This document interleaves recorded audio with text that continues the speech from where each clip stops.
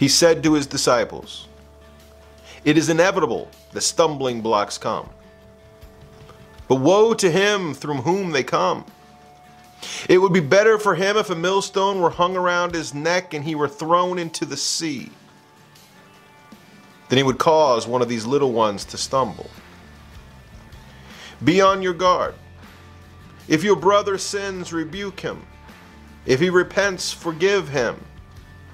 And if he sins against you 7 times a day and returns to you 7 times saying, 'I repent,' forgive him." The apostles said to the Lord, "Increase our faith."